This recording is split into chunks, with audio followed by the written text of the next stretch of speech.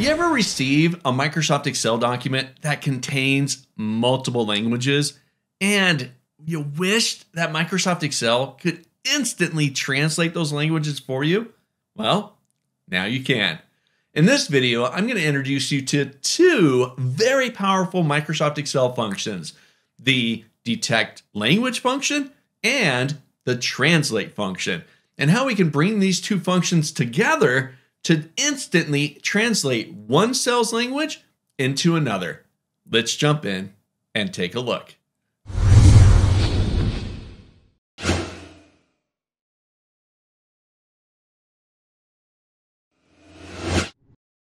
Open in front of you, I've got an example file that I'm going to make available for you to download so you can follow along with me as I show off these two functions. This document can be found in the video description just directly below. Look for the OfficeNewb.com blog link and you'll find the file there. This file is called Course Reviews-01.xlsx. It's an Excel file. And inside of this file, I've got a single worksheet with a simple little list. It's got student name, course title, and a review.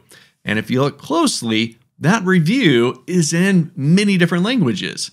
So we're going to take a look at how we can use these two functions to help us translate this content inside of Microsoft Excel.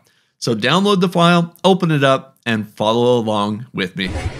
So the first function that we're going to look at here is called detect language.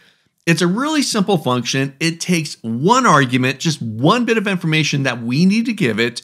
And really all it is where's the text? What text do you want me to detect the language from? Let's take a look. So here I've got my review column, and directly next door I've got a language column. This is where I want the little abbreviation for the language to show up for these reviews. So I'm going to click into cell E3. I'll type in equals detect. There it is, detect language. I'll give it a double click. This drops it into the cell, opens up the parentheses for me. And if you look closely, it's got one little argument. They just call it text. Just where's the text at? So in this case, first record, I'll grab cell D3. I'm going to close the parentheses, hit my enter key. Now, this is important right here. When I hit my enter key, this function, detect language, requires an internet connection because it's going to jump out to a Microsoft site, to the Microsoft Translate tool, figure out the language, and return the abbreviation for the language back to us. If you don't have internet connection, unfortunately, this function will not work. So heads up, you're watching a video on YouTube, you've got internet connection. I'm going to hit my enter key, gives it just a moment, and there it is. In this case, we've got Espanol. Now I'm going to grab the little autofill handle, drag that down to get the rest of the languages here. So really quickly, just glancing through this list, there's some I can read right away. I know what they are. There's some of them that I'm not quite too sure about. So we've got Spanish, we've got France, we got Japanese or French, we've got Arabic, we've got Italian, we've got Chinese, we got Portuguese, we got English, and a couple others. I'm not quite sure on the abbreviation right now. It's something we can search online, what these abbreviated languages are. But try this one out. Detect language, tell it where the text is at, and you're good to go. Try it out.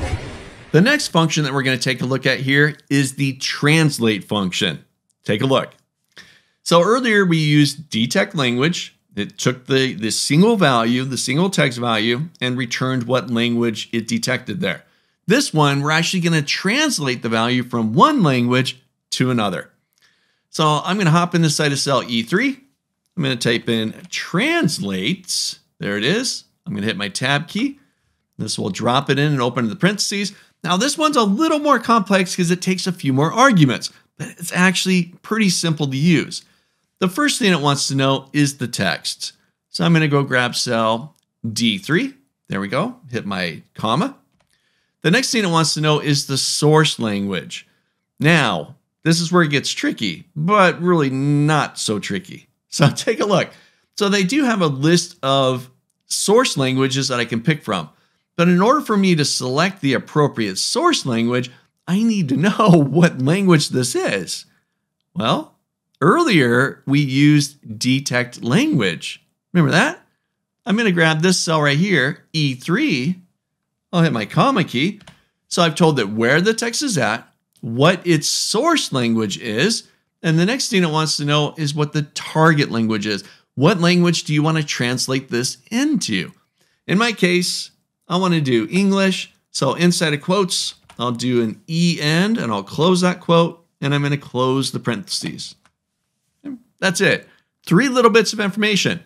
1, where's the text? 2, what's its original or source language? And 3, what's the target language? What are you trying to translate that source into? I'm going to hit my enter key.